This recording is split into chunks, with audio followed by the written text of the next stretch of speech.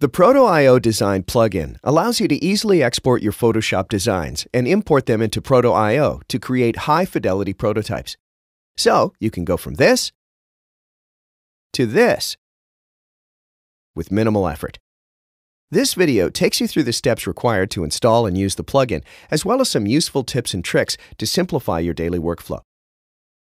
To get started, you need to download the Proto.io Photoshop Design plugin. Extract it. Copy the Proto.io export folder. Locate the Photoshop generator folder and paste the copied folder here. You must restart Photoshop if it's already running. Open a Photoshop file. Before transferring your design to Proto.io, make sure that the background color is set to transparent on all your artboards. Then go to the File menu, Generate, and choose Export all artboards and layers as screens.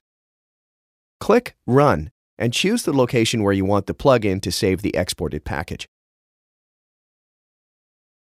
You will be notified when the export process completes. Go to the folder you selected and find the Proto.io file that was generated. In the Proto.io editor, simply drop the exported Proto.io file onto your canvas or into the Assets sidebar. Proto.io will process the file, extract all assets, and automatically create screens that match each artboard in your Photoshop design. Notice how groups and layers hierarchy is preserved. Now you can work in Proto.io to link screens together, add interactions, and beautiful animations. You can continue working on your design in Photoshop and use the Proto.io plugin to export as many times as you wish. To speed up the process, you may want to enable Dropbox Sync for your project. This will enable you to save the Proto.io file directly in the project's Dropbox folder. Proto.io will detect it, automatically process it, and update your prototype to match your Photoshop design. Let's now go into some useful tips and tricks of using the Proto.io plugin. If you're running an older version of Photoshop that does not support artboards, you can use the plus symbol as a prefix to group names to convert the group into a screen in Proto.io. Note that the group must be in the root level of the layers hierarchy in Photoshop. A handy trick is to use the @ symbol at the start of a group name.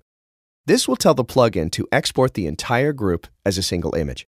This will result in fewer and more easily manageable assets in Proto.io. You can continue working on your Photoshop design after you have imported it into Proto.io. You can then simply re-export individual assets that have been changed using the third menu option, Export Selected Layers as Assets. Exporting your assets this way preserves their unique file names and lets you easily replace the existing one you previously imported in Proto.io. You can find additional useful tips and tricks in the Photoshop plugin page in your Proto.io dashboard. We hope you enjoy using our Photoshop plugin and create great-looking interactive prototypes with it. Thank you for watching, and good luck with your prototypes.